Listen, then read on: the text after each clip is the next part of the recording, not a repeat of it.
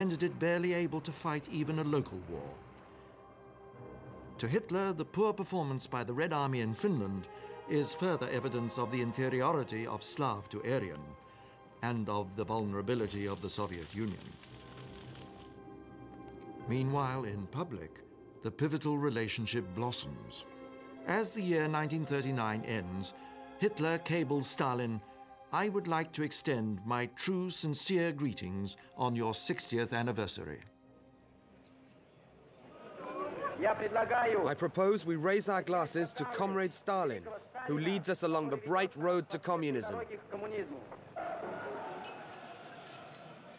Stalin replies without irony, "The friendship between us, sealed in blood, has every reason to be long-lasting." Soviet and Nazi hands are tightly clasped. Russian raw materials flow westward. At the border where the rail gauge changes, grain and oil are transferred to German wagons. As a final act of abject appeasement, Stalin returns to the Gestapo German communists who have fled to Moscow. On the vital Western Front, the phony war continues. Allied forces remain on the defensive, the French behind their unbreachable Maginot Line. Parcels from home relieve the boredom. Hitler is content to fight on one front at a time.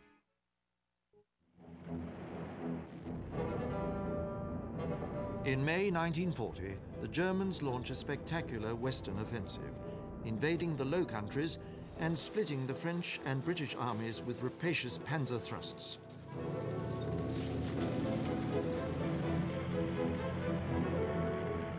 Goebbels proclaims Moscow gives us every support. As each of the small capitals of Northwest Europe fall, Stalin closes down the Soviet embassies, a tacit recognition that might is right. In London, Chamberlain is called on to resign. Winston Churchill becomes Prime Minister and struggles to rally France and Britain against the spectre of a devastating defeat. But the German army is unstoppable. Millions of civilians flee northern France. The French government leave Paris amid scenes of chaos on the roads. At Dunkirk, the British Navy evacuates 330,000 British and French soldiers under fire.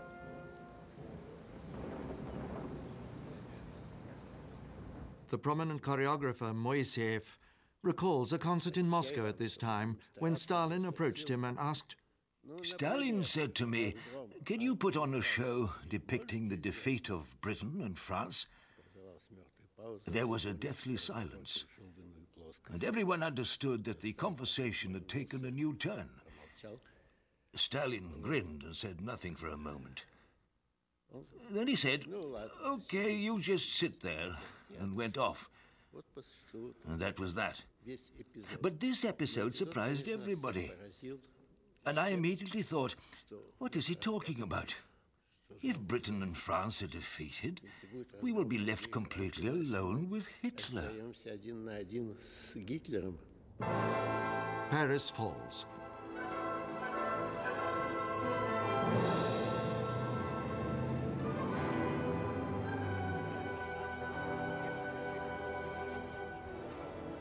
And the French sign a punitive armistice. At Hitler's insistence, the same rail carriage is brought to Compiègne, where the French had taken Germany's surrender in the First World War.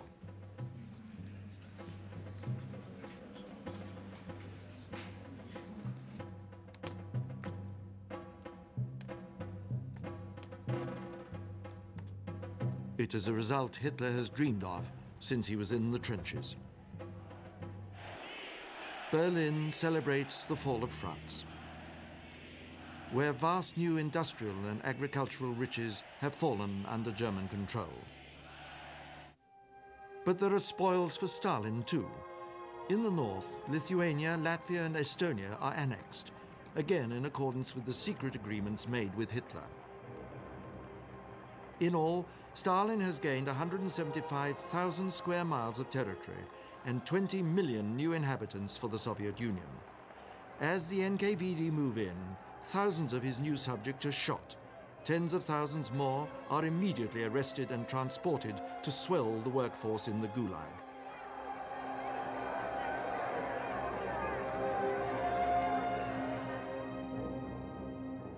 But in the midst of foreign policy triumph, Stalin can always spare time for old enmities. Denied asylum in many countries of the West, Leon Trotsky, Stalin's old rival, is now safe, as he believes, in Mexico, far from the grasp of the NKVD. He is nevertheless tracked down and murdered by a hired killer, Raymond Mercado, an ice pick in the victim's brain.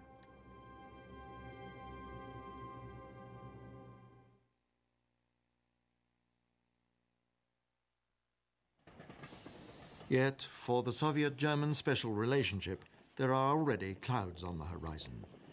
Molotov goes to Germany to discuss spheres of influence between Germany, the Soviet Union, Italy, and Japan.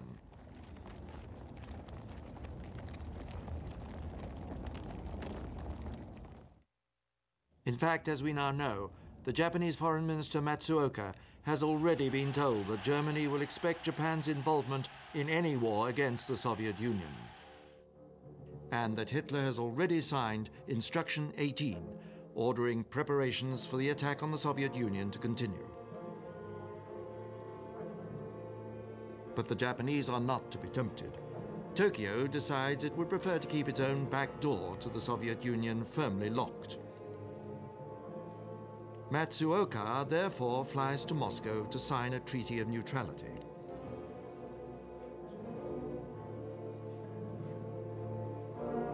There are more toasts and formal poses. And Stalin accords Matsuoka the signal honor of a personal send-off. But Stalin now is a rabbit caught in headlights. On the day that Stalin signs a pact of friendship with Yugoslavia, Hitler attacks in the Balkans. Is this to be the last blitzkrieg, or will the Soviet Union be next? What is certain is that if Hitler follows Yugoslavia with an attack on the Soviet Union, Stalin's gamble to grab the spoils of a disintegrating Versailles will have failed disastrously. It will have left the Soviet Union isolated without an ally in the world. Stalin has made too many bitter enemies in the party and the army. His own position as leader, his life is in the balance. He cannot even admit the possibility that he has miscalculated, that Hitler is about to attack.